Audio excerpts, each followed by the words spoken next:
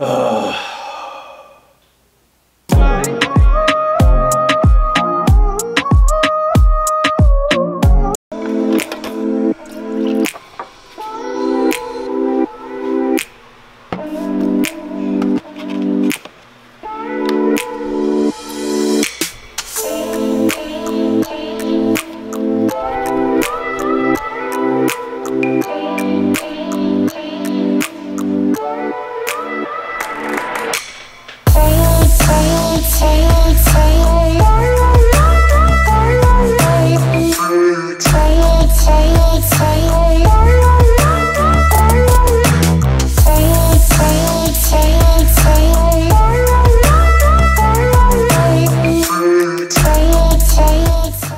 what's going on, guys? Welcome to Tech Life. So week 6 of coding bootcamp, the homework assignment got me.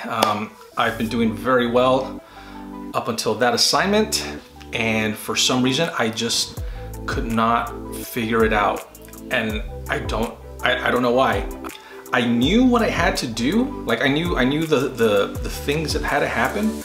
I just couldn't code them out. I don't want to make excuses, but I think it just had to do with just being kind of a tough week, not sleeping. I probably just didn't study as much as I should have, and I just didn't get it done right. And there were two options. There was the easier version, and there was the harder version. And I opted for the harder version, and that's the one that I couldn't finish. I don't know why. But I did submit whatever I had, and then I kind of pseudo-coded and just explained at the bottom in comments what were the next steps and the steps that I couldn't finish. I am going to go back though and study and finish it on my own, because I want to know that I can do it. When I get some time, I will go back and do that assignment. Let me show you real quick what it was, and then we'll talk a little bit more. All right, guys, so this is a horrible layout right here that I have, but anyways, it's supposed to be the office trivia game, and I was going to put pictures and all stuff, but I didn't do that. Anyways, you click start and you get these questions, and I have the timer set very fast because I just want to get to the end. After you're supposed to click on the questions, and then it counts the ones you get right, and then counts the ones you get wrong, and then at the end of the questions, it shows you, the ones you got right, the ones you got wrong, and I didn't answer any of them, so it says I didn't answer 5 questions. Something else that was supposed to happen when I would click, if I got the right answer, it would show, like a little GIF or something, a little GIF, and say something like you got the right one, and then without any user input, it would automatically go to the next question. Here is a little bit of the code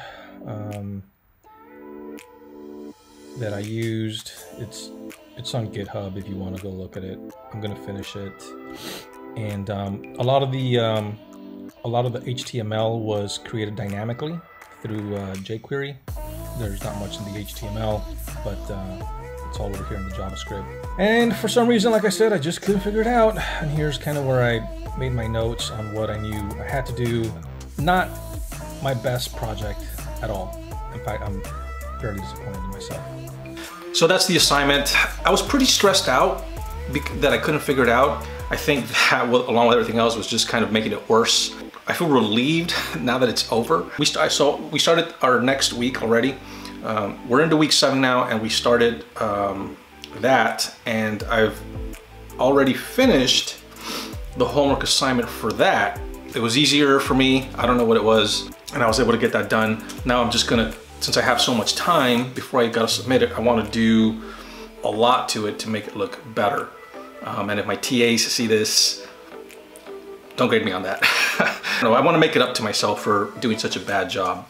So that was the week. It was not the most fun. I expect that this is not the last time that this is probably going to happen. That's why I try and get ahead as much as I can, and study YouTube videos and, you know, just use other things to learn about what I know is coming up. Like what we started this week was totally new. So I'm gonna go back and watch the videos because all the classes are recorded, so we can go back and watch the class, and then we have the exercises that we did in class as well. So you can pretty much relive the entire classroom experience as many times as you want. Hey, before we go too much further, if you will hit that subscribe button, and if this video does anything for you, give me a thumbs up and hit that notification bell so that you know as soon as I put out another video.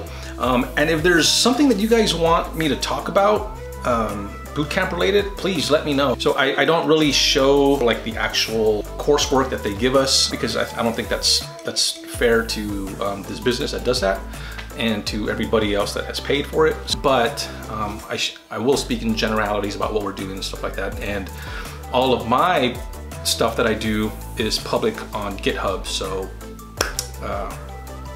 get a GitHub account and you can go look at it. And those are free. You guys have a good week. Start coding online for free, and let me know if you are going to a boot camp. All right, talk to you later. Bye.